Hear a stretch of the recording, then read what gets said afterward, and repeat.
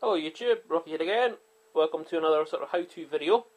This one's about getting older Amiga games to work on newer Amiga games.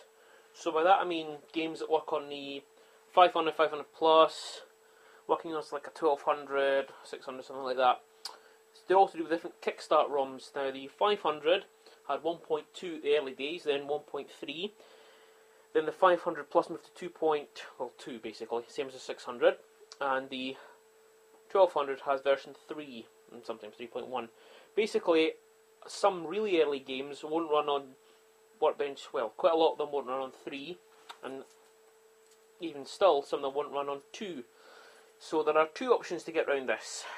Now, if you have, say, a 500 with 1.3 or 500 plus 2, and you want to get other games to work, you can get what's called a ROM switcher.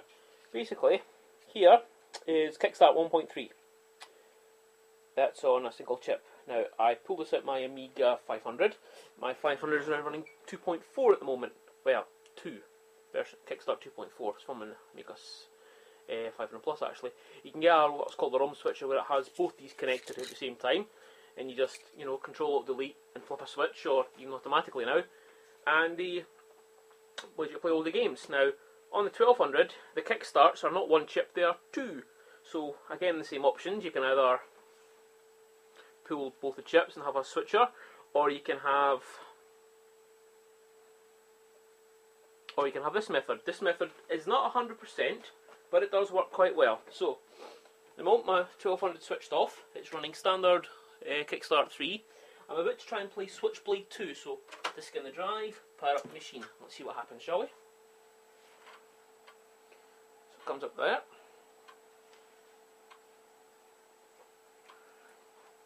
Reading the disc.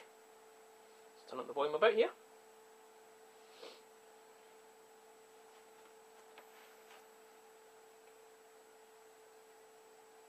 And nothing. The machine has crashed. We're not to read disc. Not so good, is it? Right, so we round that. I'll basically pull out this disc, put in this disc, I don't know if you can see it. It's called Reload Kick. This was given away on floppy disks, on magazines. You can download it and copy it across using that method in my previous video. Now this is a later version than the one I've used to use. Basically this downgrades the Kickstart so you can play older stuff. This one also slows down the CPU as well, which early versions of this one didn't do. So load left mouse button.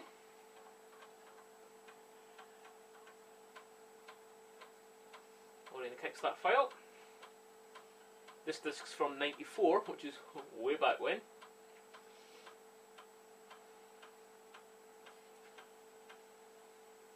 So picking it up, pull out the disc.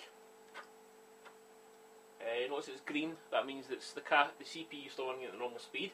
Hit F1, back to the old familiar Kickstart 1.3 Workbench startup screen. So, let's try Switchblade 2 again.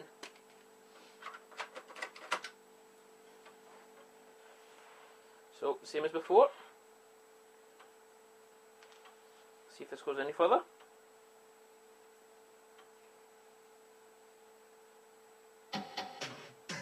More than we got last time.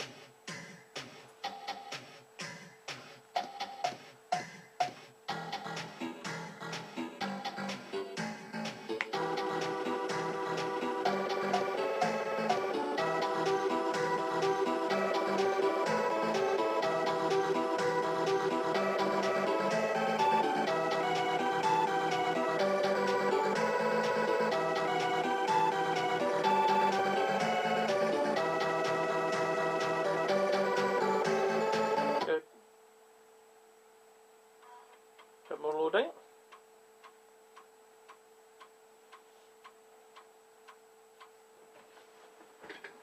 Better grab the joystick.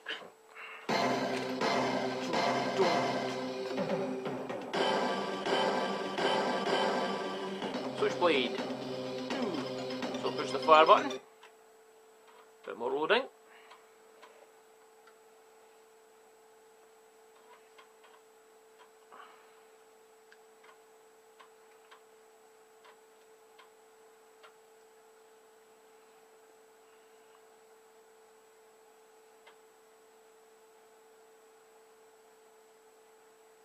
More loading still. This is running off a floppy disk. And we're playing Switchblade 2. Let me just pause it here by pushing G. Right, this method, while easy and it does work, has a couple of drawbacks. Not all games work.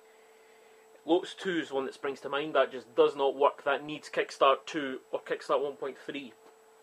Plus also because when I'm doing it, I can't access my hard drive because it's obviously running a different Kickstart, so any games on my hard drive won't play, which is a bit of a nightmare. But yeah, it's called Reload Kick. Yeah, Google it. It's freely available. It's freely available back in the 90s, and it's freely available now. You either people are selling it on eBay, or you can just download it, copy it across using the copying method of my previous video there. But thanks for watching, guys. Catch you next time. Bye bye.